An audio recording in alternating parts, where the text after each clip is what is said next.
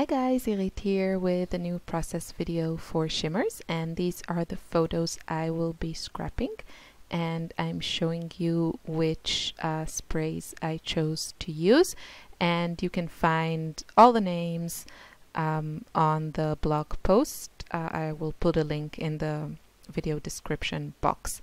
And don't forget that if you mention my name when you place an order on the Shimmerz website, you get a free product of your choice.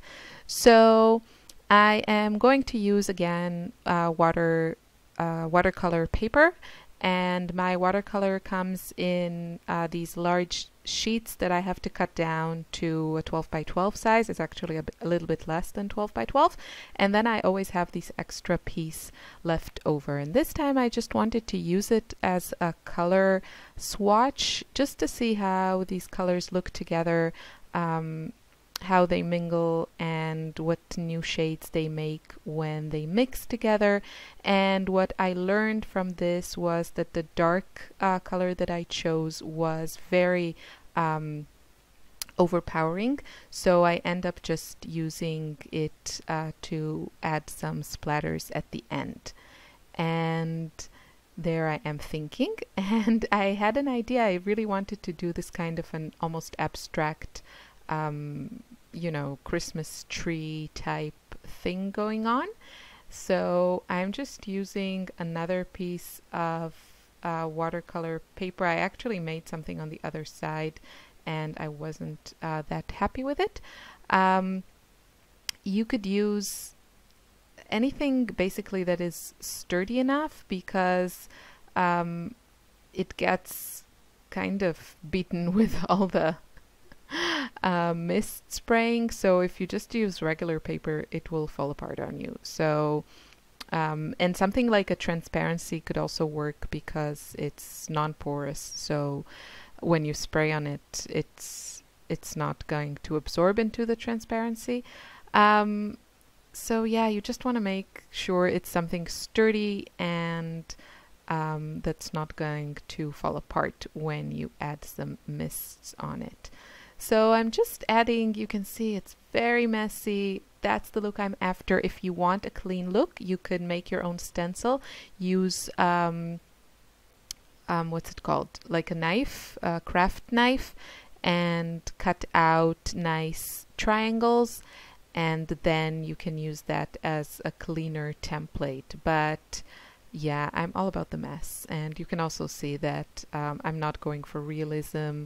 I'm just choosing colors that I like, letting it drip, adding splatters, adding some paint with packaging, with some packaging, and yeah, I just love how that turned out. So now I'm going to add just a few details, a little bit of definition with some black ink. And this pen has waterproof ink. If you're adding your pen details as your last detail, then it doesn't have to be waterproof, but I'm never sure if I'm going to want to add something else. So I just go with some waterproof ink, and then I know that if I want to splatter it or spray some more, my ink won't smudge. And now I am going to add lots and lots and lots of splatters. I really wanted to create this look of, you know, just a bunch of glittery splatters, and I'm just looking through my little swatch book for the most shimmery spray, and the most shimmery gold spray that I have, and I went with the eggnogging, which is a really beautiful kind of a light yellow shimmer gold. You know, you can have like darker gold, but this one is really bright and beautiful. And then I'm also going to add, this is Snowstorm, and this is a white shimmer spray, so I'm also going to add that, and then I'm going to let it dry, and then I'm going to add some more splatters. Yeah, this was so much fun to make. You can see I'm not being delicate, and yes, it goes all over the place, so you want to protect your surface. And now I'm just showing you a bit of a close-up. I am using again the eggnogging spray just to add a little bit more gold into these little lights that I hand drew. And I have to tell you that I don't feel very confident in my drawing skills. And I discovered with my daughter this really great YouTube channel. It's called Art with Kids Hub, something like that. And they had a tutorial on a Christmas tree, so we did that, and they showed how to make these little lights. So if you're wanting to try something like this out, then go to YouTube. It's a really great resource. And if I remember, I will link to this particular channel. Now, I'm sorry, this is off screen, I didn't notice, but I just drew a little star at the top of each tree, and now I'm painting it also with this, the same eggnogging ink spray. So sorry about that. You can see all those details in the close-up shots at the end of the video. And with this, of course, I'm going to let it completely dry. And now I'm just going to assemble my layout. And I'm using the papers I'm using behind the photo on the right are from the Take Me Away collection, I think. Just a couple of papers that coordinated with my trees. And then the paper behind the photo on the left side and that little cute tab are from Pretty Little Studio. And you can see those, there are some bits and pieces there that I just got. They are from a relatively new collection, and it's kind of winter Christmas themed, and it is just gorgeous.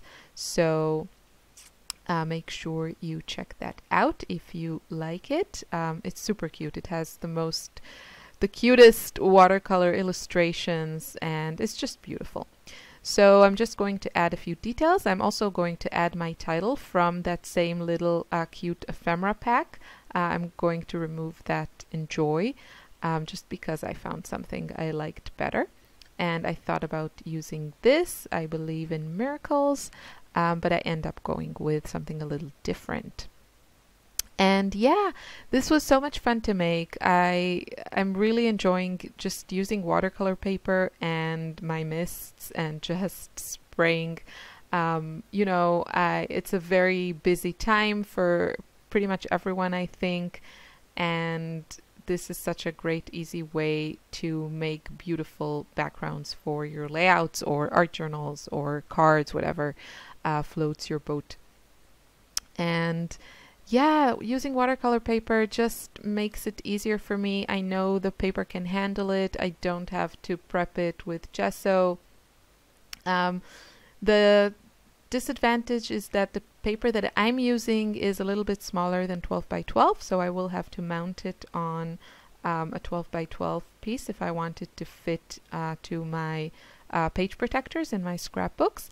But you can find larger watercolor paper. I actually have a 12 by 12 inches or almost 12 by 12 inches watercolor paper, but it's not the best of quality, so I do find that it warps and buckles when I use a lot of mists. It's not so much a problem when it's completely dry, then it's relatively straight, but while I'm spraying it really buckles, and then I have these pools of mists, and that sometimes leads to a result that I don't necessarily like. So, and it really has to do with the quality of the paper. So this is actually also relatively inexpensive paper that I get from Ken Bromley. It's an online store in the UK, and they have this practice paper they call. It comes in packages of 50, and it's really nice. It's not the best, but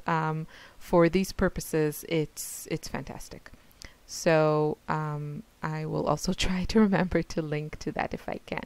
So I'm just adding some finishing touches from the same cute little ephemera pack that I have there. You can see I'm just sieving through it on the left side. It's just every little piece is adorable. I'm just trying to add something in each area of my embellishments that, you know, kind of repeats itself. So I have two flare buttons, and I'm going to add some more of these cute little music notes. Also repeat that green. I wasn't going to add green. Green is one of those colors that I don't use a lot, but it worked really well here because there's also green in the photo. So here are some close-ups. Look at those cute little lamps on my trees. I hope you enjoyed this video and you feel inspired. Yeah, if you have any questions, leave me a comment. I wish you a lovely holiday season, a happy new year, and yeah, thanks for watching. Bye.